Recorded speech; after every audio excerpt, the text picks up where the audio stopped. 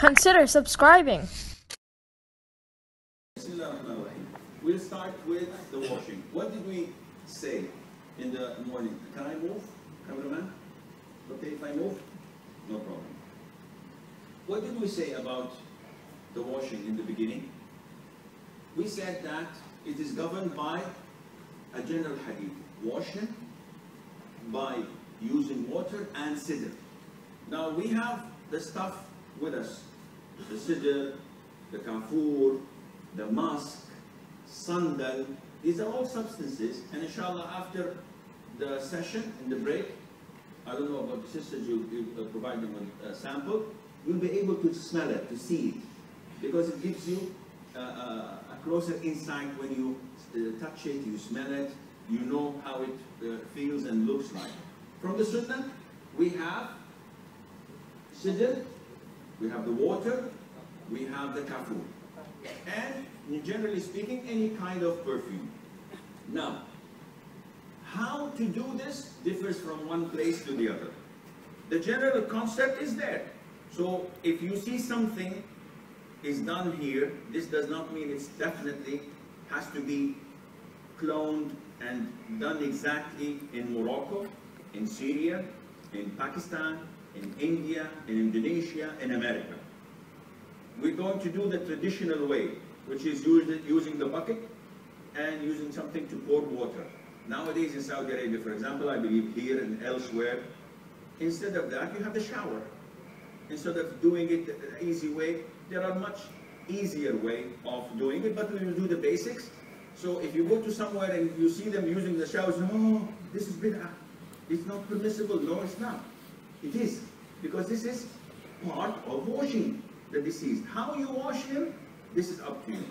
As stated now, I remember, you need to prepare a few things. So it's best that you prepare the things that you need to washing the deceased or the dead person.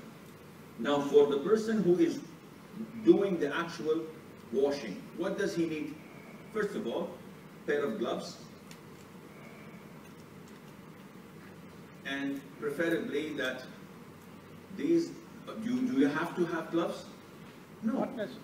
But as long as we have it, it's more convenient rather than putting a piece of cloth and using it. This is hygienic for washing. Now you can use the gloves without any cloth because you are not directly touching the body. But when if you tried washing your body with a piece of a plastic glove, you'd find it very difficult. And therefore, it is recommended for hygiene issues that you wear the gloves and then you use the piece of cloth. Can we see the piece of cloth you're gonna use? So this is the piece of cloth, any piece of cloth. It doesn't have to have something to be wrapped around your wrist. It doesn't have to be of a certain shape, something that is convenient for you. Of course, as recommended, we have to have something to put on your face so that it prevents smells from coming to you and maybe harming you or making you feel uncomfortable. Now the person who's washing the deceased is going to have a lot of water and from the body and maybe something that is not pure coming from the body and coming to him. So it is best to wear something. Of course, this is a simulation. Huh? This is for making cookies, but usually, in actual, you would find it really covering the body, like the one they use in butcher houses. Of course, it's a different situation, but because they deal with blood and with slaughtering, they have to have themselves properly covered. We said that it is recommended to have big scissors, nail clippers, and a small scissor of comb will do to trim the mustaches if needed. Now, we brought, may Allah have mercy on our deceased. And may Allah grant him life after we finish. Ameen. Okay, what do we do first? Here, tell me. Okay, first of all, we of course, when we bring the deceased, now watch out. There are two methods. Whether we do the whole process on the same table, the washing, the shrouding, and take him away. Or do we have two different, we don't. Okay, we will do it on the same one. In Saudi Arabia, we do it on a separate. After washing him, we remove the body to another bed, which is the bed we will be carrying him to the graveyard, and do it. But in some countries, they use the same bed. They wash him on top of it, and then they shroud him on top of it, and then they take him on the same place. Right. The first thing to do, we have the deceased. He's got his clothes on. What should we do? Remove the clothes. We have to remove his clothes. Can we remove his clothes now? We can't, because then we will look at his awrah. So what should we do? We should cover his awrah from the navel to the knees. Now, sometimes you may bring a piece of cloth that is this long. This is not recommended, because the minute you do this, everything is going to be exposed. So it has to be quite long from the sides. Okay, what do we do next? No. Why waste money? We try to remove the clothes, depending on how soft his limbs are. So if it is soft and it's possible, we have to take off his clothes. Most the times it's a little bit stiff, and it's very hard to bend the arms, or so in this case we tear the clothes starting from the sleeves. Are you going to do it for real? Okay. That's good. And likewise, and take off all of his clothes, bearing in mind, no, this is wrong. See what you've done? You've exposed the body. So you have to, all the time, do this. Your eyes are not looking, because you don't want to expose the body. All the time, looking up and washing and doing, and you don't need to look. And you have to be real discreet, because this is something that our religion extremely takes care of. We removed all of his clothes. So what do we do now? First thing, we have to, if I want to make wudu, and I have to answer the call of nature, which one I do first? First thing, I answer the call of nature. So we have to clean his stomach, make sure that there's nothing coming out, wash his private parts and clean it, and then we start with the ghusl. So is this in the sunnah? No.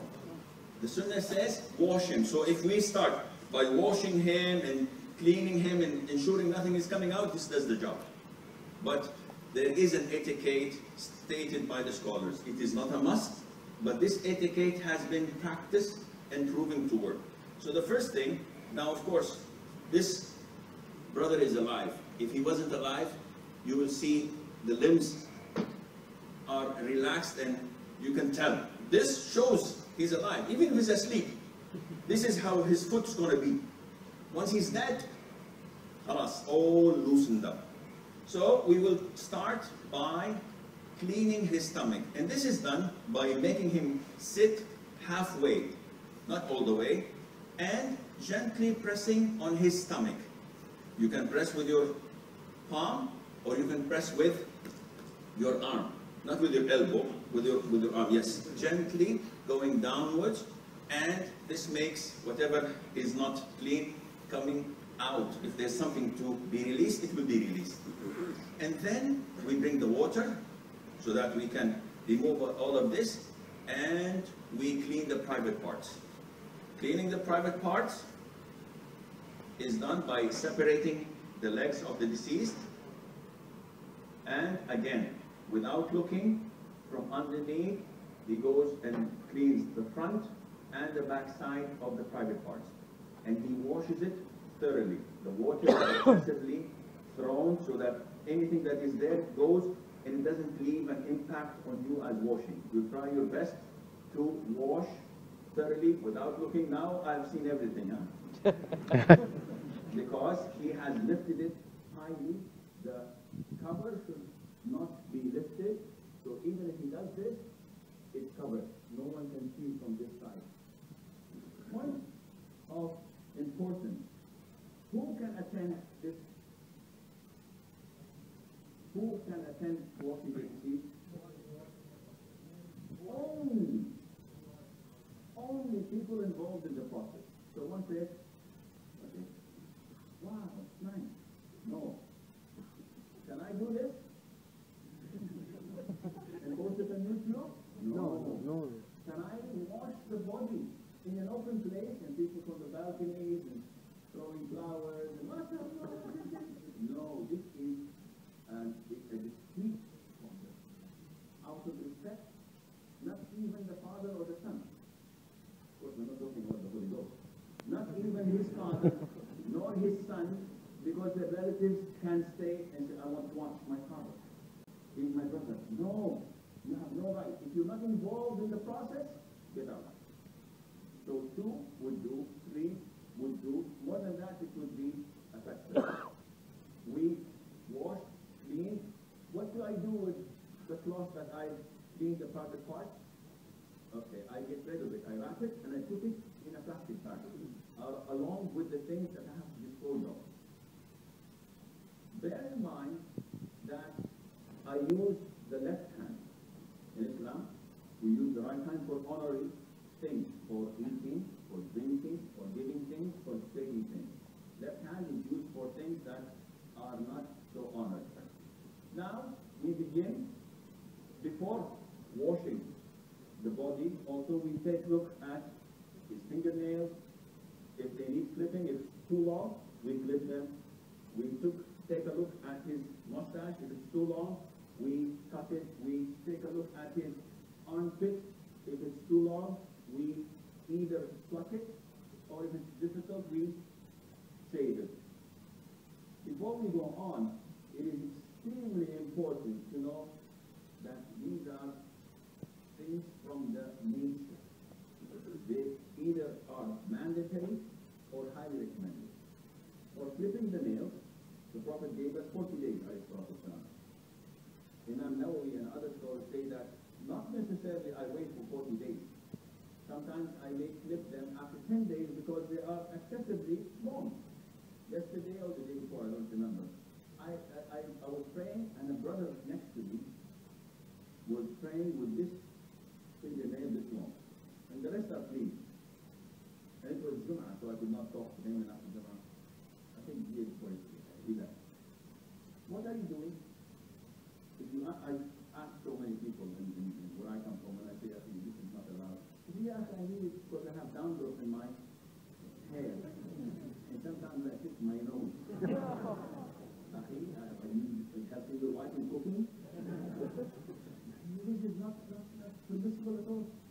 Again, when I go to the gym or to the swimming pool, some of the brothers, when they take off their shirts, they have, jungles of Siberia. This is ugly. This is un-Islamic. I don't remove the hair. I don't want to be like women. SubhanAllah.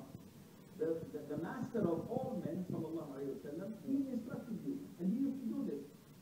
And whenever he raised his hand, it was white, clean, and no hair in it. So every Muslim must remove his armpit. He must remove his pubic hair. This is not something